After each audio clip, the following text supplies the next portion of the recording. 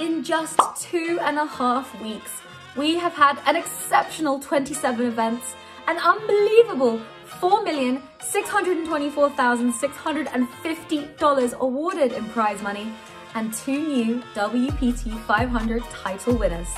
Our WPT 500 journey has come to its cool conclusion. It took 8 whole days from start to finish of WPT 500 knockout action, accumulating in 2,601 entries, totaling a massive $1.3 million prize pool. Pound for pound, the final table had a tough lineup, but the knockouts were pretty rapidos from the start, with 3 players caught cold in the first 3 hands alone. We were left heads up with our start of the day 2 biggest stacks. Armin Rezai led with a 3-1 chip lead, which he soon transformed into a 10-1.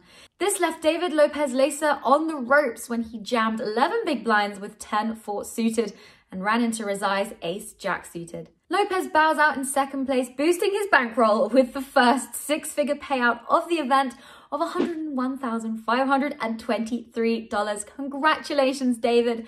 And of course, this leaves us with a knockout celebration for our newest WPT 500 knockout champion, Armin Rezai, who takes home the trophy and $140,000.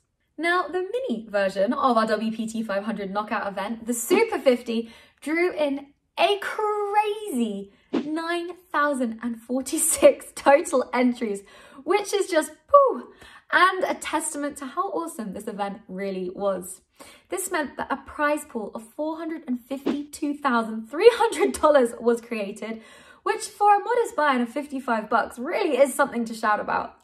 And taking home the lion's share of the prize money was Dutchman Floyd Rosner, who walks away with $40,852.